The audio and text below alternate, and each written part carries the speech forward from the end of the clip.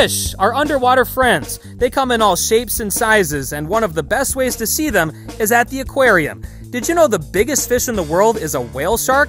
It's technically a fish, and some can grow to be nearly 20 tons. The world's smallest fish are tiny minnows that are smaller than your fingernail.